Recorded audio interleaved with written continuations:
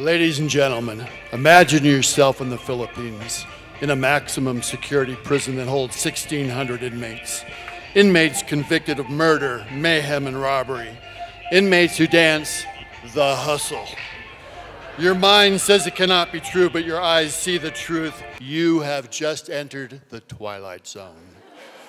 We'll see more dancing prisoners later, but here I am looking out my Manila hotel window, and I see office buildings, exclusive condo complexes served by huge, opulent shopping malls.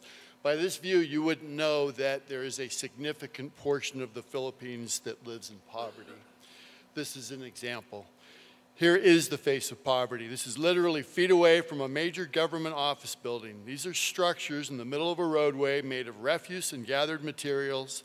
They're home to families. No sanitation facilities, no fresh water, no real safety. Crime born of poverty is a huge concern. And when I speak of prisoners, I ask all of us to never forget American prisoners of war.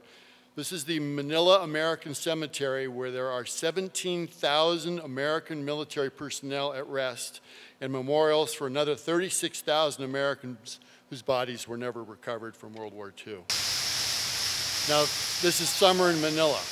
The poor face an uncertain fate when typhoons hit, and the prisons that you'll see later afford very little shelter, although more shelter than for people living on the street. Shortly after we left Manila, a typhoon like this hit, and the prison waters were 10 feet deep. Now, I love this photo. It's my Christmas photo for my family. Actually, it's a SWAT team that accompanied our State Department group as we embarked on our first prison tour. Philippine jails are inherently unsafe, antiquated, and scary. The Philippine government did not want us taken hostage. Now, this is the Quezon City Jail, built in 1960s to house 800 arrestees. It now holds 3,500 prisoners. Those having committed heinous crime and the innocent are housed together. Almost all are poor.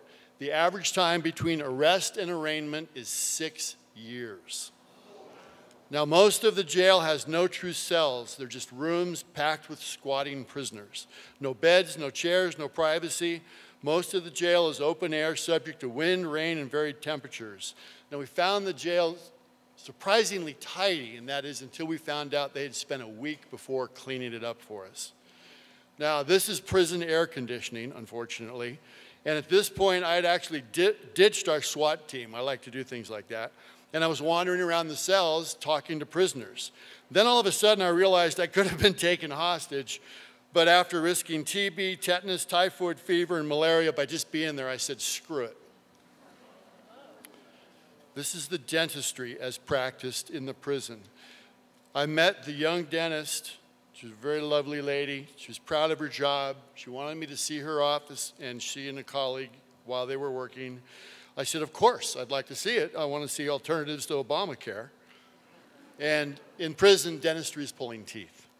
Now, most food is provided by family members outside the jail. No one looked malnourished. Obesity was rare. Some prisoners gave us looks that could kill, but others were very, very polite and kind. One prisoner insisted on giving me his T-shirt. He was 5'2".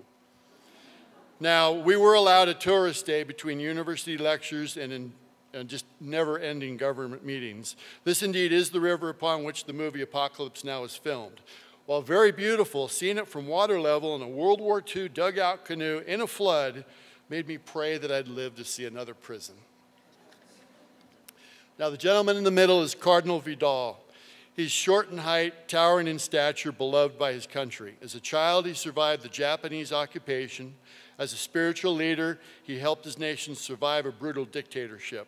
In his latter years, he's become a very strong proponent of judicial reform and prison reform. Now, 400 miles from Manila is Cebu, the Cebu Maximum Security Prison. Trying to bring peace, religious leaders and prison authorities crafted their perception of a meaningful role for 1,600 convicted serious offenders. That role was to become the world's largest prison troupe, dance troupe. And now I give you the Dancing Prisoners of Cebu. Can you imagine in your wildest dreams the inmates of Deer Lodge Prison dancing together, promoting peace through rhythm, and actually developing pride in their accomplishment? These guys are now world famous for doing this, They've got something positive in their lives, which is good because they're not getting out of jail soon. Now, we are the world. Michael Jackson is a god in the Philippines. And music of the 80s is alive and well in the Philippines. One of the other things we found there is that gay men are very open and very well accepted.